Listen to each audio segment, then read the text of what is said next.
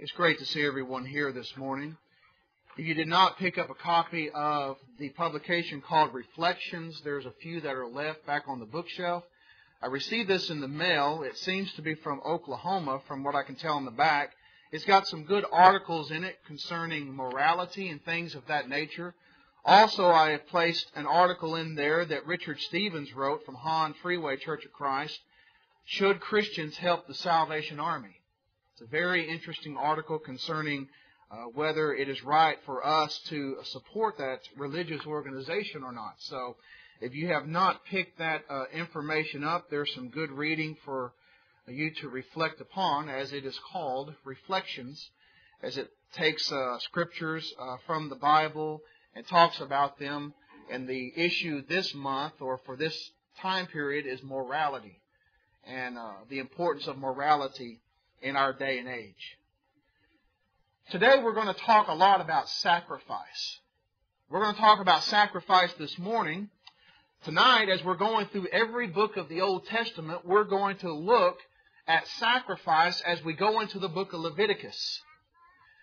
As we see in the book of Leviticus, the sacrificial system by which a person was made right before God, and see how that foreshadows the death of Christ on the cross. But this morning we want to look at Christian sacrifices.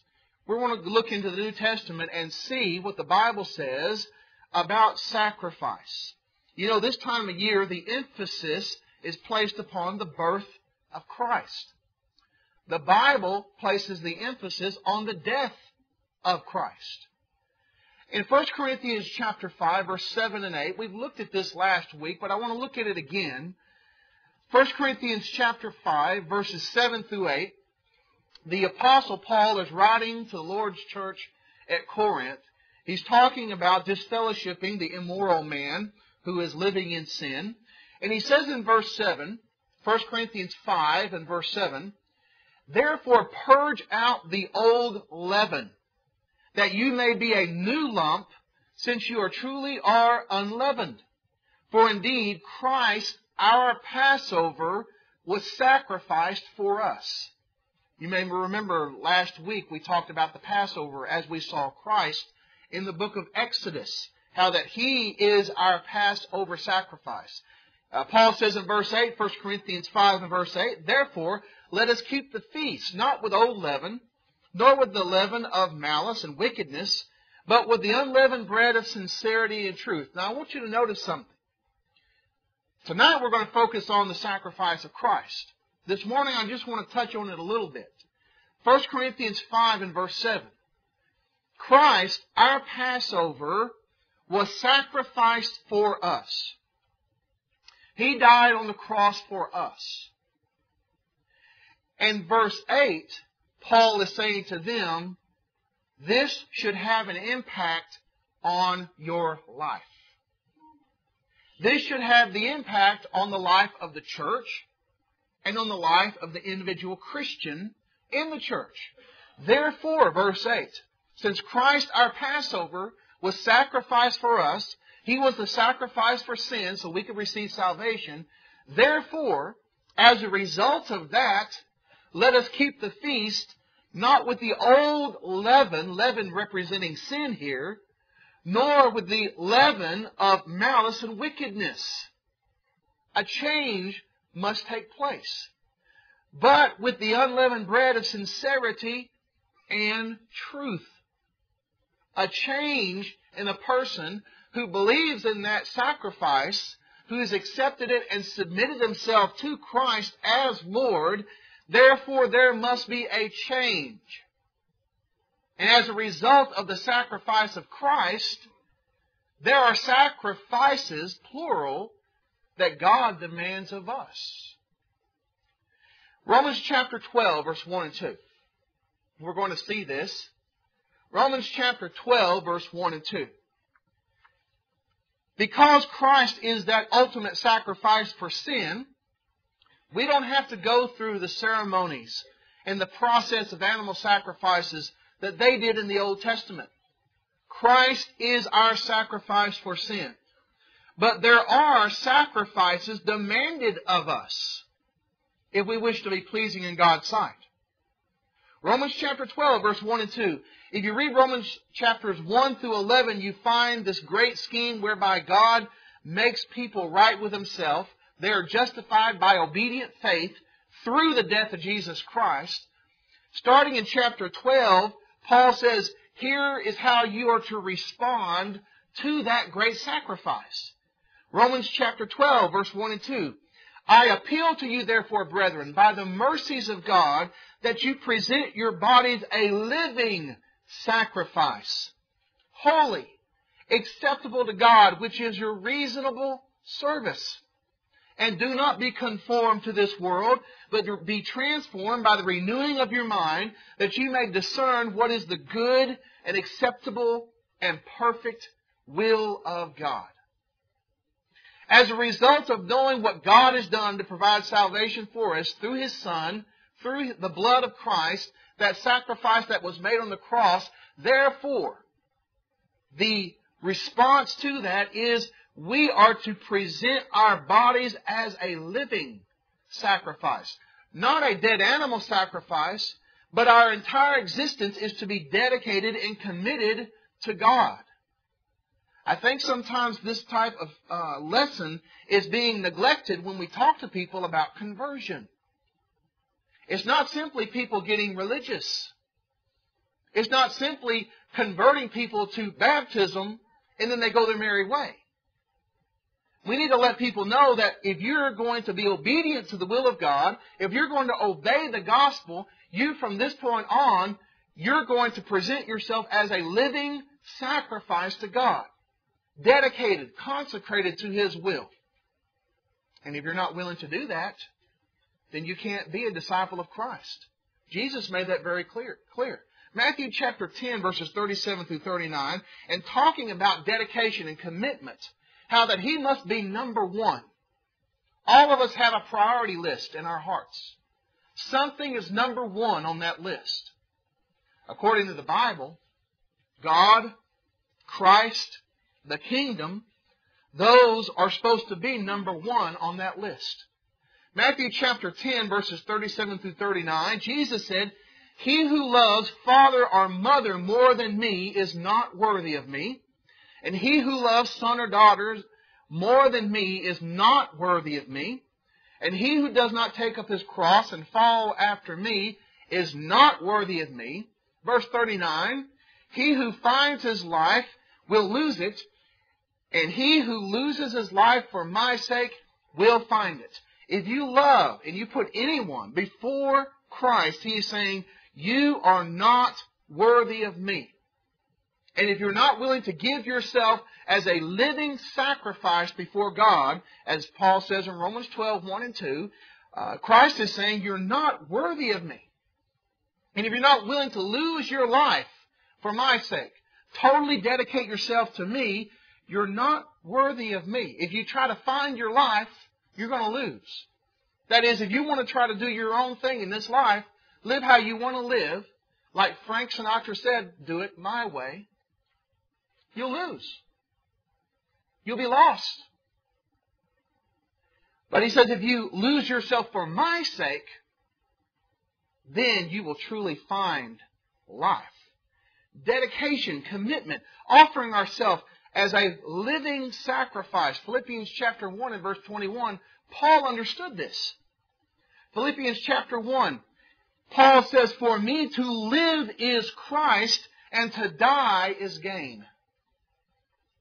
The reason for his existence was Christ. And to die is gain. It's an advantage. Because if you're living for Christ, you'll die in Christ. And if you die in Christ, you're going to a better place. The commitment, that dedication that is there, that living sacrifice. And I want you to think about this on a practical level. Next week is the 25th. There's going to be a lot of Christians who are going to stay home from worship service to be with their family. They're going to forsake the assembly. Can we really say that Christ is number one on our priority list if we're willing to stay home and forsake the assembly to be with our family? Is Christ going to be number one only when it's convenient for us? Or when family comes into town, we're going to forsake an opportunity to worship and praise Him, which we'll look at a little later on, to be with family. Jesus said, if you love anyone more than me, mother, father, sister, brother, daughter, or son, you're not worthy of me. It's priority. This is an opportunity, if they're not Christians, to expose them to New Testament Christianity. This is an opportunity to probably reclaim a wayward Christian. Don't stay home and forsake the assembly just because it's Christmas Day. There's nothing special about December 25th, according to the Bible. We'll talk more about that next week. But according to Scripture, every first day of the week is special and sacred, and we're to set it aside and not put anything before it. Commitment, dedication unto God. We're presenting ourselves as a living sacrifice, having God, Christ, and His kingdom. Matthew 6 and verse 33, first on that priority list. Sometimes when you talk to people about this situation, they get very, very upset. But it's a matter of priorities. 1 Peter chapter 2, verses 4 through 5.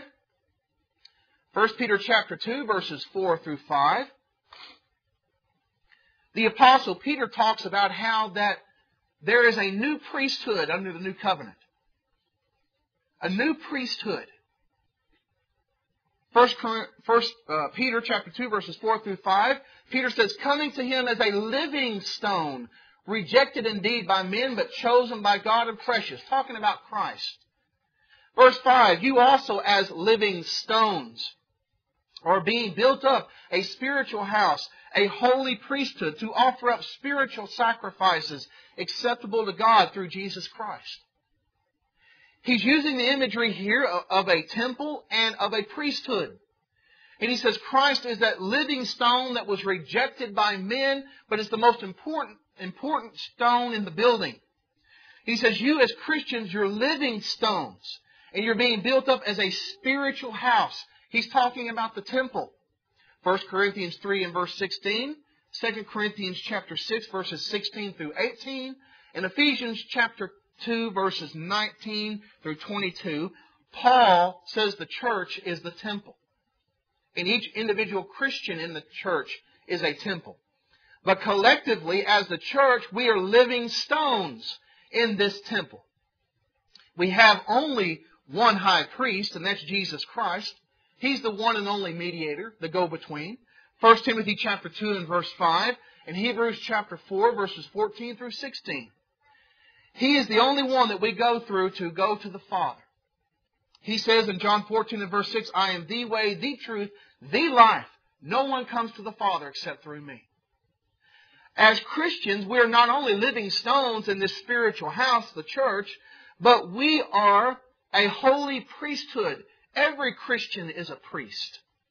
There's not a set-aside group of people within the church that have designated special clothing and they are priests that you go confess your sins to. Every Christian is a priest according to the New Testament. And as priest, verse 5 of 1 Peter chapter 2, Peter tells us that we offer up spiritual sacrifices, plural, acceptable to God through Jesus Christ. Now keep in mind, Jesus Christ is the only sacrifice for sin.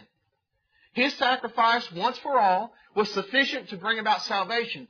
But we have an obligation as Christians, as being stones in this spiritual house, as being priests, part of a royal holy priesthood, to offer up spiritual sacrifices unto God through Jesus Christ.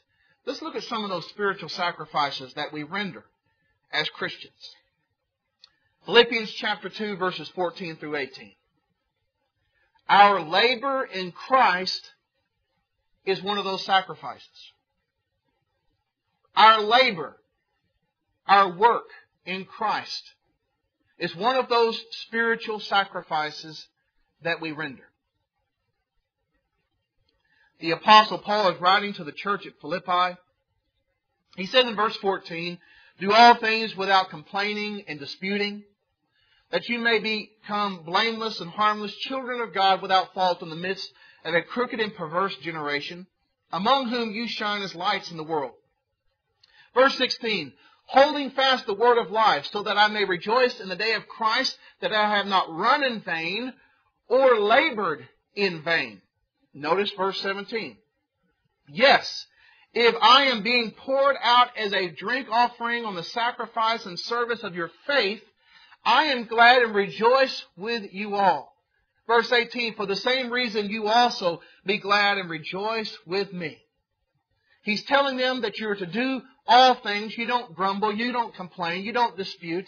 You be blameless and harmless. You're the children of God. You're the lights in this world.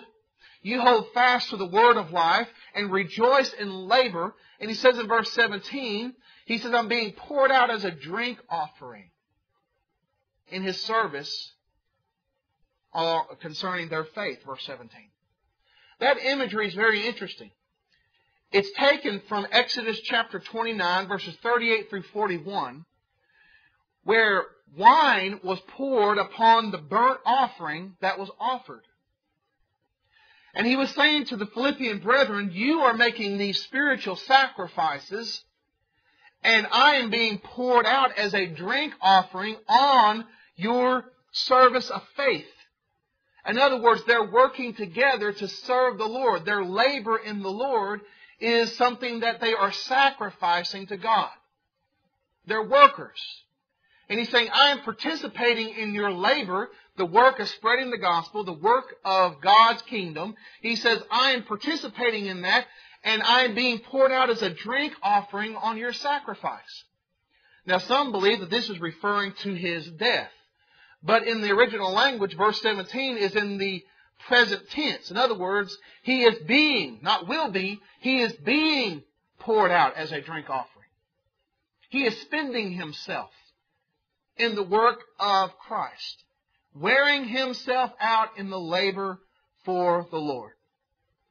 He says we are to be glad and rejoice in this fact.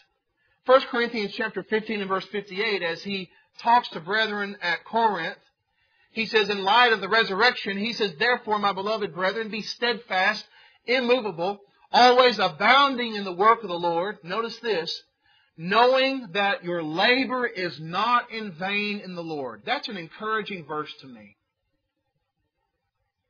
That's an encouraging verse to me.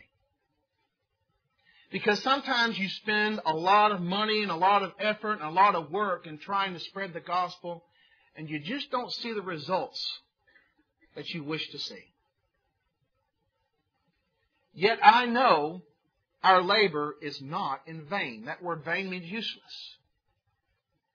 You spread the gospel throughout the community, throughout neighboring communities, and you just don't see anybody that's really interested, that people won't commit to a Bible study.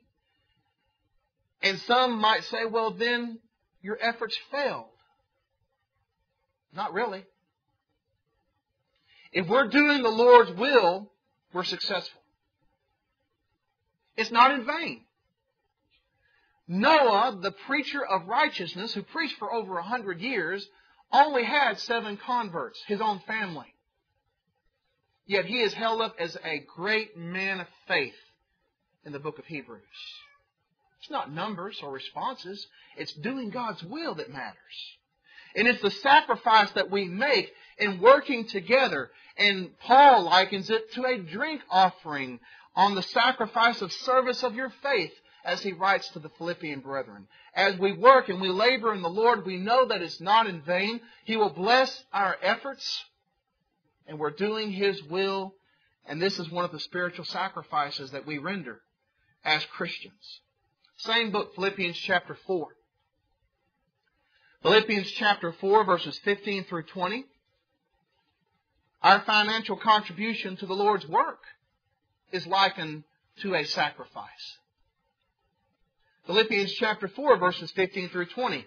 Now you Philippians know also that in the beginning of the gospel, when I departed from Macedonia, that no church shared with me concerning giving and receiving, but you only. Talking about his financial work or the financial contribution to his work as he was going out preaching the gospel. They were financially contributing to his work. Verse 16. For even in Thessalonica you sent aid once and again for my necessities. Verse 17. Not that I seek the gift, but I seek the fruit that abounds to your account. Verse 18. Indeed, I have all and abound. I am full, having received from Epaphroditus the things sent from you, a sweet-smelling aroma, an acceptable sacrifice, well-pleasing to God. Notice that. That contribution, the financial help, the financial aid that was given to Paul and doing the Lord's work, he says, that is a sweet-smelling aroma, an acceptable sacrifice. And it pleases God. Verse 19. And my God shall supply all your need according to His riches and glory by Christ Jesus. Now to our God and Father be glory forever and ever. Amen. He's saying what you contributed to the work of the Lord is a sweet-smelling aroma. It's an acceptable sacrifice that is well-pleasing to God. That harkens back to the book of Leviticus, which we'll talk about tonight, in which the burnt offering is described as a sweet-smelling aroma unto God, as it is burnt before the Lord. You know, we are commanded in the Word of God to contribute financially to the work of the church. 1 Corinthians chapter 16, verse 1 and 2, upon the first day of the week, on the first day of every week, the Greek actually says, we are to give. 1 Corinthians chapter 9, verses 1 through 14, and 2 Corinthians chapters 8 and 9 talk about our attitude in our giving. That we are to give cheerfully, joyfully. That we are to be willing to give to the work of the church, not grudgingly or out of necessity. In other words, not because we have to, but because we want to. And he describes our giving as a sweet-smelling aroma and acceptable sacrifice that is well-pleasing to God. Here lately, brethren, we have been kind of falling behind in our contribution. Sometimes we're $100, $200, even $300 below budget. And we need to give sacrificially. This time of the year, we're willing to give to one another as we buy presents for one another. But let's not neglect the work of the church, because it is a sweet-smelling aroma. It's an acceptable sacrifice that is well-pleasing to God. Let's give sacrificially. That means we don't give what we have left over after we've spent the money on what we want to spend it on, and after we have paid all the bills, then whatever we might have left over, then we'll give. That's not sacrificial giving. We give and put God first in our giving, and as we do that, we will be giving as would please God. Hebrews chapter 13. Our scripture reading. Hebrews chapter 13, verses 10 through 16. As the Hebrew writer is ending the book of Hebrews, as he talked about how Christ is that superior high priest, as Christ is the superior sacrifice, and New Testament Christianity is the superior covenant. Hebrews chapter 13, verses 10 through 16, the Hebrew writer by inspiration says this: we have an altar from which those who serve the tabernacle have no right to eat. Talking about those who are still following animal sacrifices there in Jerusalem, they are not a part of New Testament Christianity, and they don't have a right to eat with us. Verse 11, for the bodies of those animals whose blood is brought into the sanctuary by the high priest for sin are burned outside the camp. Talking about, again, those animal sacrifices that were burned outside the camp. Verse 12, therefore Jesus also, that he might sanctify the people with his own blood, suffered outside the gate. Jesus suffered on the cross outside the city of Jerusalem. Not inside the gate, not inside the walls, but outside. Verse 13, therefore let us go forth to him outside the camp, bearing his reproach. Christ died shamefully. Let's bear His reproach. As we follow Him, we will receive persecution. Let us bear that reproach. He was willing to suffer for us. Verse 14, for here we have no continuing city, but we seek the one to come. We're looking for heaven. This world is not our home. We're just passing through. And through the death of Christ, we have access to that city that is to come. Verse 15, therefore, by Him, let us continually offer the sacrifice of praise to God. That is the fruit of our lips, giving thanks to His name. Verse 16, but do not forget to do good and to share, for with such sacrifices, God is well pleased. Now let's start with verse 16. He says, don't forget to do good and to share. These are sacrifices. We're offering up these spiritual sacrifices to God. And the Hebrew writer says it's doing good and sharing.